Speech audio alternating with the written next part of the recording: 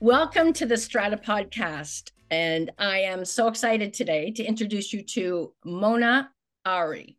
She is the founder and CEO of Woomentum. She is an impact investor, a board member, a gender equality advocate, and a civil engineer for bridges, where you were actually awarded a scholarship in Japan for engineering. Welcome, Mouna. Thank you, Leanne. I'm so curious about your journey and your scholarship in Japan and what your time was like there. Yeah, it was really amazing. It was a huge inflection point in my journey and a life-changing experience. When I got awarded the scholarship in 1999, I was in the lookout for an experience abroad and to travel from Tunisia and explore the world. And so I got awarded the scholarship and I went to Japan. And so I did my master's degree in engineering, and I was counting on just staying 2 years. And that's what I told my family. But I ended up staying there 7 years. I learned the language and also got my first job in Tokyo. And it was really exciting. I loved my job, and I spoke the language fluently at the time. So it was easier for me to integrate myself and build my career. What was your native language? Sorry? What was your first language? Oh, my first language is Arabic, and I studied my engineering is in French. So at the time, Tunisia was bilingual because we were colonized by France. So and then I learned English, of course, as a third language in Tunisia, and then in Japan, of course, I had to learn the language and use it in my studies. So. And how was that? How is it? Because I've heard it's very hard. It's a hard language to learn, but maybe not with your background in languages.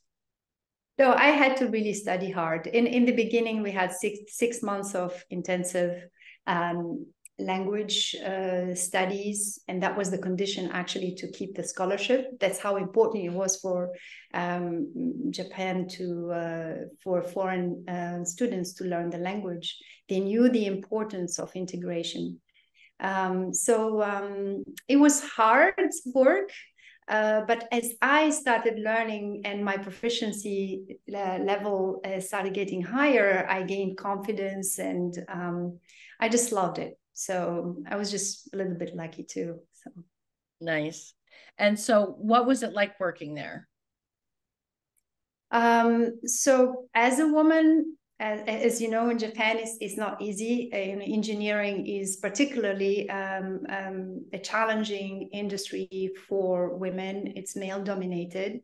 But because I spoke the language and I was a foreign woman, it was probably I got away a little bit with it, and with some kind of special treatment of being, accepted in meetings and not expected to serve coffee and things like that. But of course, my salary was much lower than my male counterparts. That's a reality. So, yeah. And was there a bit of an awakening when you were there about how about gender equality and how women were treated and expected to be? Because had you had exposure to any of that before? Yes. So it's really interesting that you asked that question, because growing up in Tunisia, women in Tunisia are really emancipated. We had very early on, we had our leader, Bourguiba, the first president of Tunisia. He knew that by providing education to people and also empowering women, and of course, dedicating a huge budget for healthcare, he knew that he will have a healthy society. He was a very smart man. And thanks to him, I grew up really in a society that is, modern, and women had their rights for education, even for divorce. I didn't feel, there are some sociocultural constraints, of course, in Tunisia, but that's manageable.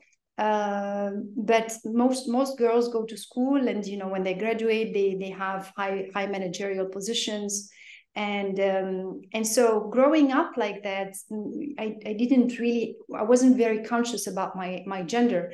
But in Japan, interestingly, I noticed that, for example, in the engineering department, there were far less girls in Japan than in Tunisia.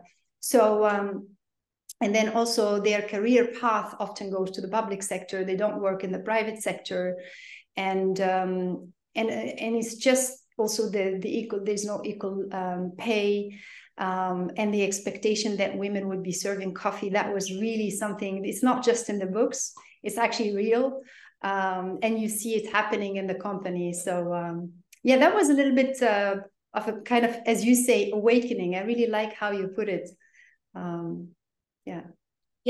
Well, it's funny because I also had the same experience, but it was delegates from Japan coming to the company I was with, which was a Fortune 100 company in Canada, telecom.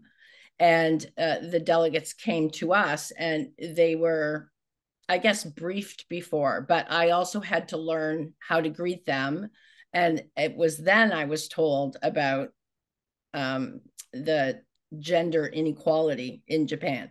So and they seemed honestly a bit uncomfortable by the fact that I was a VP and like someone on the executive team. So it was interesting. It was very interesting. So that was my first exposure to that kind of thing. So, and so from that point in your journey, like a lot of people were surprised at how much success you had in Japan, like the Japanese men, right? Yes. Yeah, absolutely. Yeah. And then, so what was the point at which you decided to come back to Tunisia? Yeah, so after about 7 years, I had actually got a new position at the time, towards my last year in Japan, a new position to lead a French technology company. And we were selling technologies to the Japanese government agencies and infrastructure management authorities. And so because I spoke French and I knew the French standards, engineering standards, and the Japanese standards, I was the perfect candidate for that. And so it was really a new leadership role for a Western company, but in Japan. So it was amazing. I spent 2 years in that role, and my career started really taking off. But unfortunately, I received news from home, and my father had a heart attack and a stroke, and was very, very close to him, as I'm the eldest. And I knew that my departure to Japan really affected him. So I felt a sense of, not guilt, but I really, really wanted to go back and take care of him and be there. And so that was the impetus for my decision to go back. And I abruptly interrupted that kind of job. It was a hard decision, but it was the right one, because that was the love for my father, and that has no equal. So I went back to Tunisia. That was in 2006, and spent time with him. And very quickly I realized, I need to work, right? I need to continue something.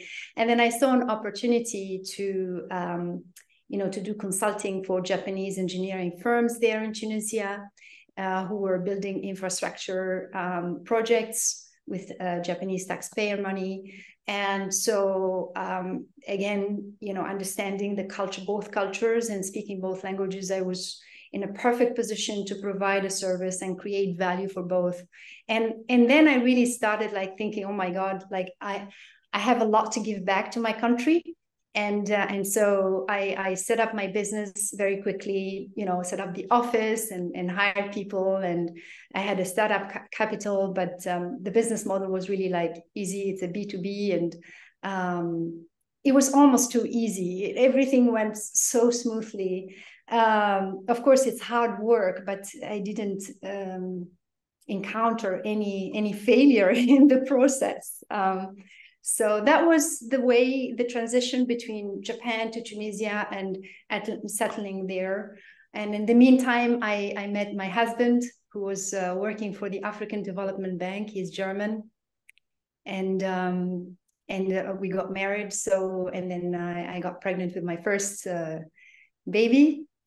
And this was around 2010. And and then a year later, the Arab Spring Revolution happened, and that was it was devastating. It was a very difficult time. Yes, it was. Yeah, it was devastating. Exactly. You had just had your first baby,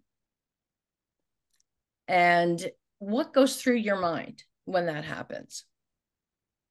Yeah, so I gave birth to my first baby just 3 days before the revolution. So, that first week when you have a newborn, you're becoming a first-time parent, and it's exciting. And then the war happens, and you're like, okay, this is frightening. You feel unsafe, and there were many things happening. The militias were attacking homes. The military took over. The president fled the country. So there was no rule of order. Like it was actually a really dangerous situation. So I immediately, over the weeks, we kind of we had situations where we ran out of food. There was no supply chain. There was curfew all the time. So over, I think, about 6 weeks, we took the decision to leave the country. It was mainly my decision. I looked at my husband and I said, look, we need to leave. And so he quickly interviewed, and he got a job offer in Singapore, and then really painfully left the country because, I had my parents there. We had a really beautiful little cozy life. I had my business, which was going very well. And it was just hard. My father was recovering slowly from his stroke. So things were good, and that was really an abrupt interruption into our lives. So that was in 2011, and we moved to Singapore. And then what did that, usually interruptions, when we reflect back, are usually the start of something, a new realization or something new. And so what was that like in Singapore with your husband leaving your family behind, a new baby? And what was that like for your identity even? It was very tough because up to that point, I have never encountered failure, to be honest. I did not know what failure meant. And that move to Singapore at every level was challenging. It challenged me to my core. I was a first-time mom in a foreign country.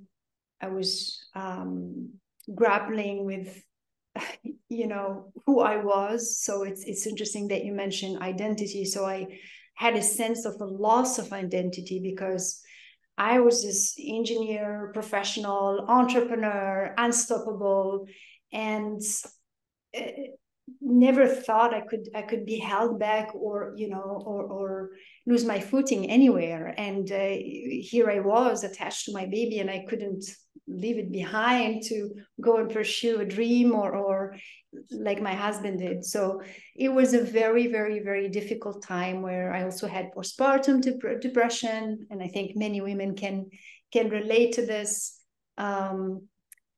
Yes, so hard times.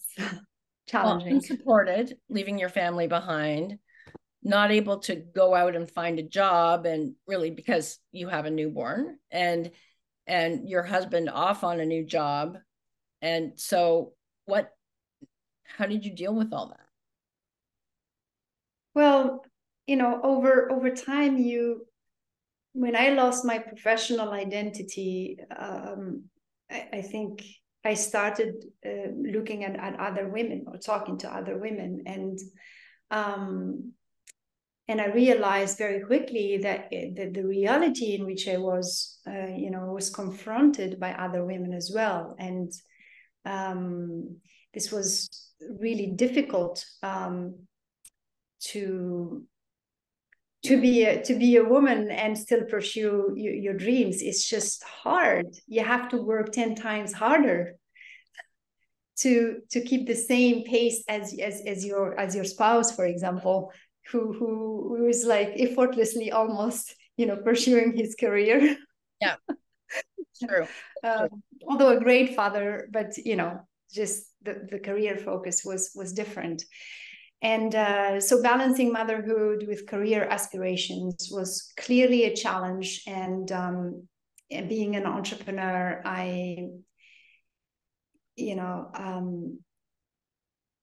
just started my organization, Woomentum, to support other women entrepreneurs, and in a way, turning those challenges into opportunities. I didn't think that way at the time, but it almost felt like every hurdle I encountered turned into a stepping stone to support women.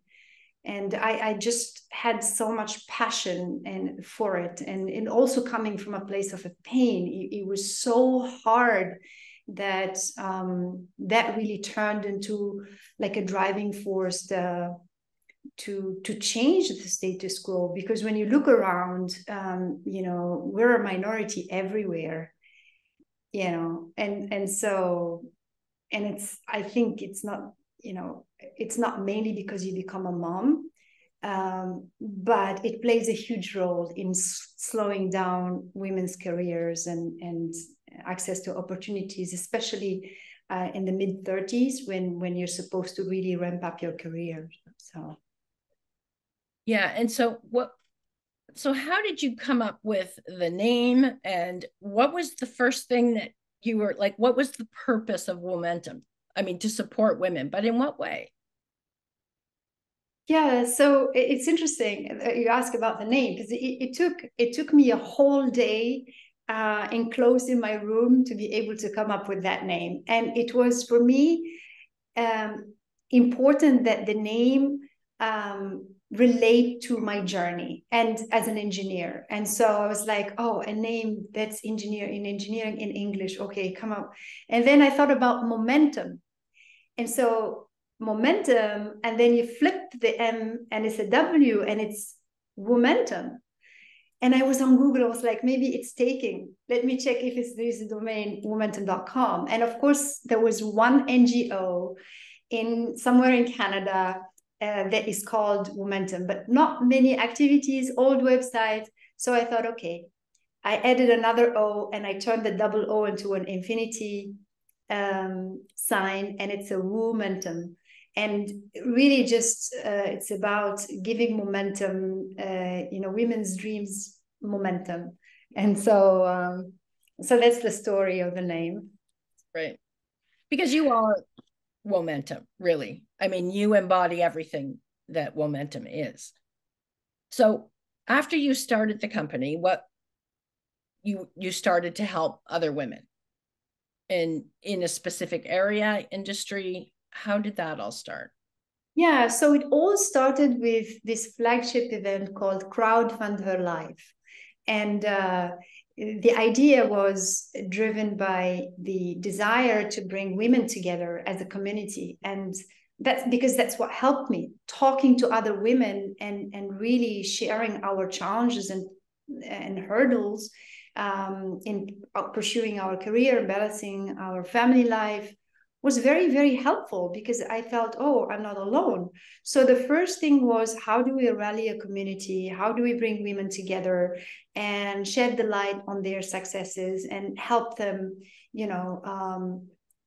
fulfill their dreams? And more importantly to me was to dream big, because we don't see many women pitch their businesses, to investors and, raise millions of dollars. Of course, there are, we see them on the news, but they still make the news for a reason, because they're a minority. So crowdfunding is the concept was well known in North America, not so much in Asia. So I thought, okay, let me bring this, more this concept and create value to women in raising funds, but not only about raising funds, but rallying your community, rallying your potential customers, validating your concept, your product, the service. And so when people are willing to pre-order your product or prepay for your service, that's a validation, and that's helpful when you go to angel investors or even to venture capital. To raise seed capital. You say, hey, I already have 100 customers, or I already have 500 customers.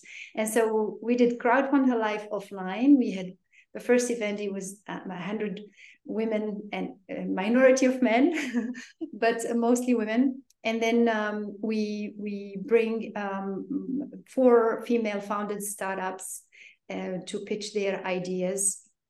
Of course, there's a lot of preparation done, and bring mentors and business advisors. So in the beginning, starting this, of course, I had to have so many coffees and lunches and almost beg people, to support. But that was the inaugural event. And, several years later, it became, a really, it went all over the region. So we went to Vietnam, to Cambodia, to Indonesia. And we went also online. So we launched the first online crowdfunding platform in Asia for women. It doesn't exist anymore now because, unfortunately, the concept doesn't really fly. But the offline format was very successful. We even used it with corporate. So we mobilized corporate employees to provide expert mentoring and also consulting, so worth thousands and thousands of dollars. But sometimes we don't need funding. We really need that kind of valuable insights and valuable business advice in order to start. So your first event was crowdfunded, essentially. Yes. So yeah. And so who made the decisions on the people who, like the first 4 businesses? Was there a panel of judges?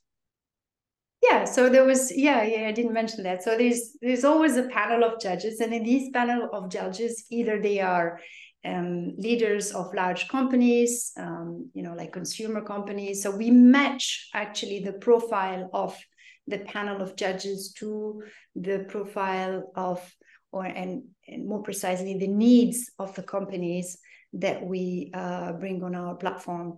So we had angel investors, we had business leaders, we had VCs, and even in Vietnam, we had a conversion, which is a great, a key metric for success for Woomentum is when an investor invests in the woman entrepreneur. And that's where we celebrate, that's where we say, okay, that's what we want to achieve, to bridge and facilitate that transaction for them. So what was your relationship with some of these companies after they received the funding? Did you stay involved with them? Did they go off and do their own thing? Like what happens then? Yeah, so we had so many, first of all, I didn't talk about the launch of what the Woomentum app and the online portal, where we try to go O2O, like offline to online. So whatever we do offline, we try to take the learnings, write articles and really connect people online so that we can grow and scale the online community. And take them also away from Facebook, because really Facebook is just social media. So we wanted to have a branded community platform where people can learn, can have focused conversations. and accessed resources as well. And we had online courses, etc. So most of the entrepreneurs come and sign up on the platform, stay connected. But honestly, most of the entrepreneurs as well, they move on and they grow their businesses, and they're busy. Entrepreneurs are very busy. And and on our side, we didn't have, we also don't have enough resources to really stay involved with every single entrepreneur.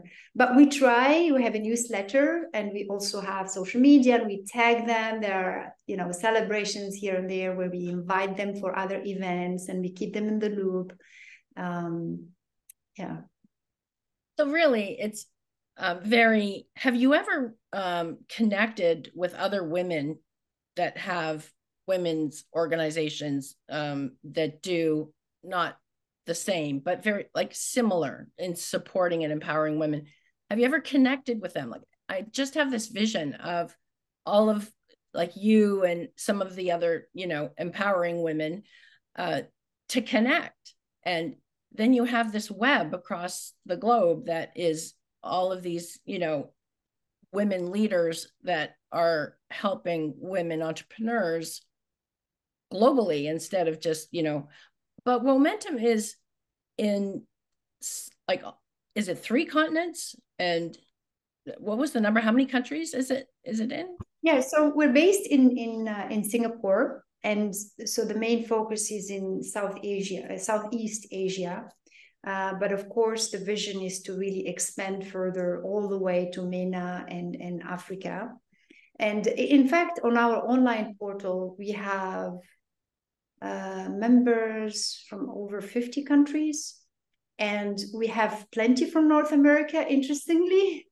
We didn't do any marketing efforts, but I think people find us maybe through Google search or, Apple Store. But the main focus, really, the main activities are in Southeast Asia. We have plenty of partnerships. We work with government agencies, and I didn't mention that. So key strategic partnerships to reach the women business owners. And, every country we go, we have a different strategy. We go to Cambodia, we have different needs. We go to Vietnam, we have different needs.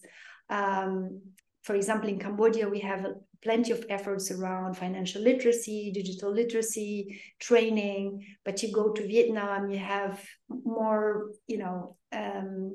I would say you don't need much digital literacy there, but you need to bring VCs from Singapore, or you need more training, like from maybe hone the business model for them.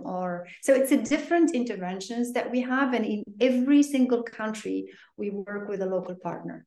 Local partnership is very important because the world doesn't speak English, and we always need a local partner that speaks the same language, both culturally and literally in the same language, to translate the content, or also introduce people to us and facilitate some communication with government agencies or with some sponsors.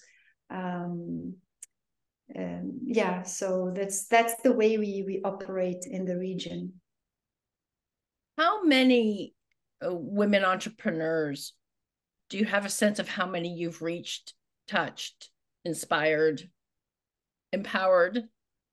It's hard. It actually, I think of it as like an onion when you have several layers.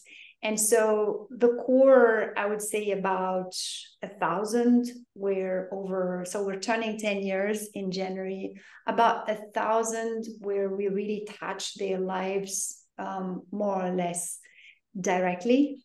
Either through access to learning, or through fundraising, or workshops. So that's like, but then the other layers are around, in social media and on our online portal, where probably they're just maybe passive consumers of information. I think the inspiration is there. We really, there's one story that maybe it's good platform for me to share here, where in Cambodia, we have partnered with a foundation, and we covered the story of 21 leaders from private sector, public sector, and civil society, all women. Amazing, strong, and successful women in Cambodia. And so we published, so we told the story, we interviewed them, we told the story, and then we put it together in a publication in English. And then I thought, that's not going to work. We need this in Khmer. We need to translate this in Cambodian, because then we want the youth, younger women, and even men to read the stories of these amazing women. And these stories are very touching. I mean, these are business women who are successful because they sold their family house and they took such a huge risk, despite all, the cultural constraints around it. Like, you sell your house in Cambodia, I mean, it's huge, and it's very traditional for a woman to sell her house. That's not perceived as a good mom or a good family member. So and then they succeed, and they tell the story of resilience and of never giving up. So we translated that into Khmer, and then we printed that into several copies in the hundreds, and then we send them to rural area to distribute in the secondary schools. And those are the things that really keep me going. And how many girls read the publications, and I don't know exactly. I know it's in the hundreds. We distributed as much as we could. But if one girl can be inspired to continue her studies and go down to the city and go to university and build a business just because she read those 21 stories, that would be incredible. And I hope more, but if even one, I think, to me, that's a huge success. So for sure. And who knows how many more, like, really, I mean, you're right. Even if it hit one or empowered one or triggered something in one, but really I'm sure it's far more than that. Like, you probably, even through digital and then through the publication, you've probably reached young women and women far more than you even realize. Yeah, in the thousands for sure. Yes.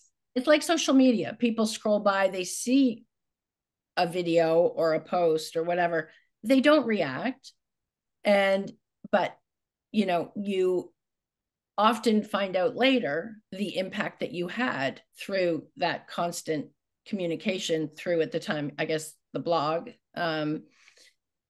It's kind of an amazing thing. So, but you also were working on the other side of things with research into women in business and sort of helping to get research on women in business and empowerment for companies that would make a difference in how just in awareness, I guess. Yeah. So the research part happened with, serendipitously. So it's like we didn't really plan on having a research arm. We did that in a way that is intrinsic to our activities, because we needed to understand the needs of women. We talk to women, so we have plenty of insights as we interact with women entrepreneurs. But this one was different. This one where we had a partnership with another foundation. And this was one of the largest contracts for Woomentum, and it kept us busy for 24 months.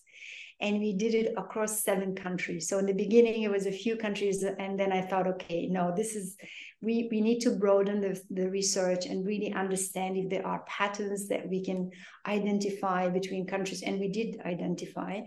And so the idea was, let's investigate if digital technologies and digitalization in general, and digital economy, can help women overcome their challenges? What are the opportunities that are created for women entrepreneurs using the technologies? And if they are not using it, why? And so we really kind of zoomed in and tried to understand what are the challenges and the opportunities. And when it comes to accessing financing, taking a loan online, or even opening an account, or accessing mentoring, or maybe improve their access a supplier network online, doing transactions online. All of that we take for granted in the Western world, in the modern world, it's not necessarily true in developing countries, but even more so among women. And so the foundation also was aligned with our mission and with our belief that, yes, digital technology, so that was the assumption. Digital technologies will certainly improve the lives of women and will certainly create opportunities of growth, to empower them, their communities, their children, and actually in the end, as a society as a whole. So thank you for asking about the research. We have it on our website. We have plenty of publications that have been actually translated in every local market we go. So we did South Korea, so a little bit industrialized countries, less industrialized like Vietnam, but getting there. Then Cambodia, Indonesia, Myanmar, Malaysia, and Singapore. And we try to identify the patterns, the commonalities of challenges for women entrepreneurs from developing countries and industrialized countries. And it always comes to the same thing: self-confidence and caregiving, and the same thing that I went through. All women from developing countries to industrialized countries all go through, and it's always a challenge for them. So it's very, very, very interesting. So the space in your life when you have babies and have to look after them and sort of exit a career or exit the working world, and then when they get old enough, pick back up, or it's just expected that they will look after the kids until they go off to school or something? Like what is that? Is it I think it's a package of several factors. So we have caregiving, what we have understood from all the interviews that we had, and women are caregivers for their children, but also for the parents. And in some countries, they're also caregivers for the family-in-law because of the societal expectations. And so there are plenty of expectations and pressure on women. When you take a businesswoman and she has a small factory somewhere, their male counterpart will go networking or take someone for a beer, or let's say for tea in some other cultures. They will come back in the evening, take public transport if they don't have a car. There's no problem. The man can do it, can go out anywhere. But if you're a woman, you can't be networking and taking your clients or your suppliers or building relationships or just traveling, disappearing to Thailand and back, or you just can't do that. And because of the societal expectations. And so that really, of course, hinders, the opportunities for growth and missing out on many opportunities. So I think understanding those challenges for women, and also thinking, how can we make it easier for them? Do you need to go to the bank branch? You can just do it on an online digital banking. Or what is next? What is next for Mouna and for Woomentum? And because you had a pause, we had a global pause during the pandemic, but you had an extra pause in between. And what do you think is next? After 10 years of working with women entrepreneurs and for women entrepreneurs, and I take a lot of pride of doing this. I think the next step, I'm looking into the next decade of my decade and Woomentum decade seem to be overlapping a lot. So I give up. It's going to be Woomentum again. There's no escape. Not that I want to, but what I observed is that access to financing still remains a massive challenge for women, especially in the region. And this is due to so many factors. The research covers it, be it the mindset, be it the knowledge and the financial literacy, or also regulation around ownership, which creates challenges for collaterals with banks. So there are many women who are not banked, and many women entrepreneurs who have small businesses who cannot take loans to grow their businesses, that will push them in the corner of informal businesses. And that really just perpetuates the problem. So I'm seeing that one way to get women to build sustainable businesses and to uplift them and enable them to uplift their families and children, have a better future, is to help them access financing. It's unacceptable that millions of women in Asia don't have a bank account. And when I say women, personal and business, if they have a business account. So there are, in other terms, Woomentum wants to focus on financial inclusion.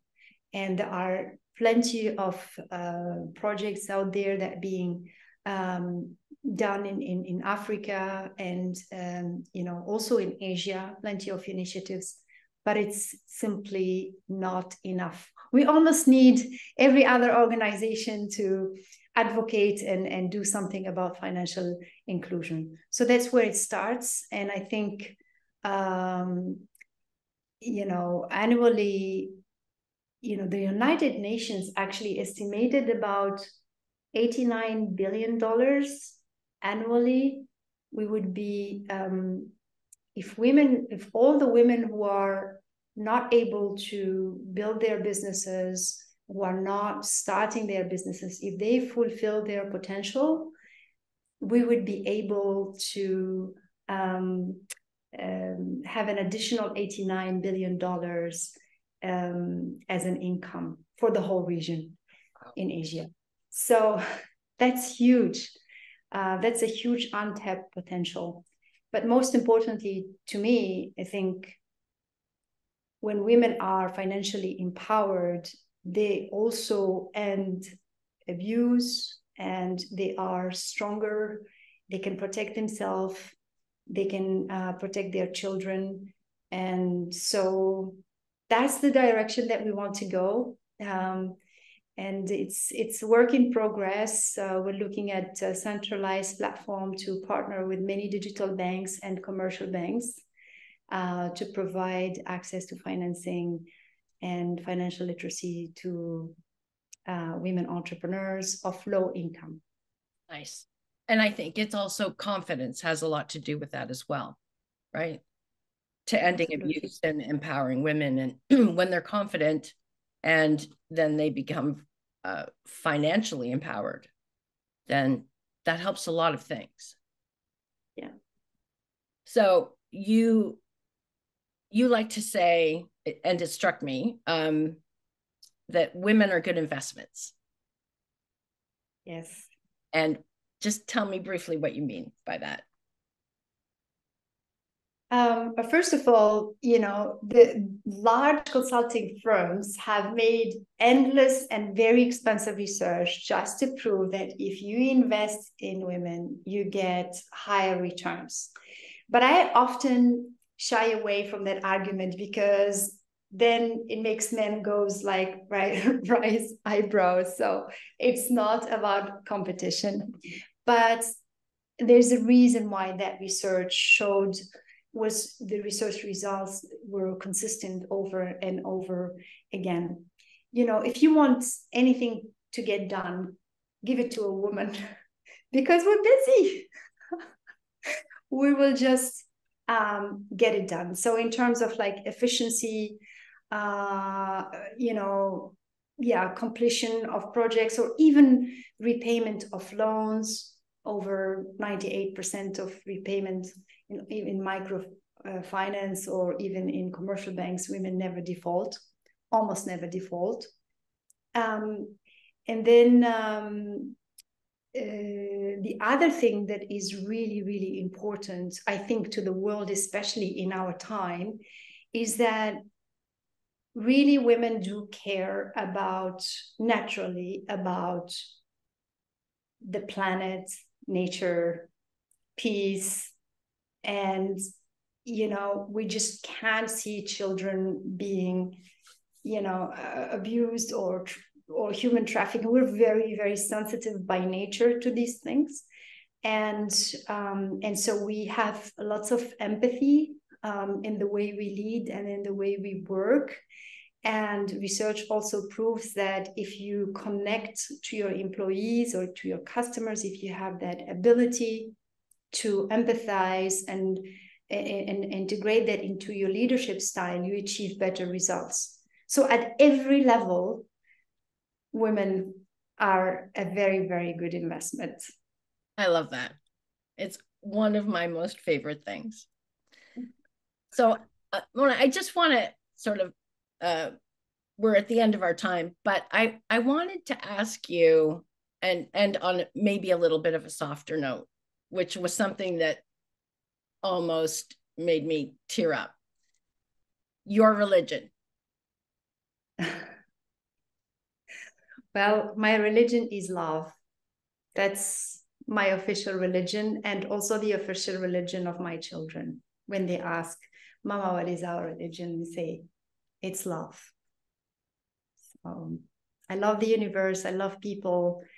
And if we use a little bit more the language of love around us and in the world, I do believe that we will have a very, very, very happy planet and very happy people. I agree. I agree. And that's why I love that statement so much. And I think if we all approach each other from a place of love, we would be a much better place. Yeah. And the good thing about religion being love is that your temple is everywhere. You can carry it with you everywhere, and it's here. So, yeah. And it's renewable. And we have as much of it as we want every single day. Yes. Abundance. An abundant love. Yes. That's right. That's right. It's the one thing that never gets limited and we never run out. Yeah. I hope that especially today in these, you know, circumstances around the world, that we use and tap into more love around us. We could all use that really good advice. And it's so true. It's so true. Mouna, thank you very much for this interview today. I loved speaking with you. And I hope that we can have you back when there's some new things happening. Thank you, Leanne. I'll definitely come back. So we'll share more updates about Woomentum and about all the stories that we have. Yes, please. Thank you so much. Thank you, Leanne.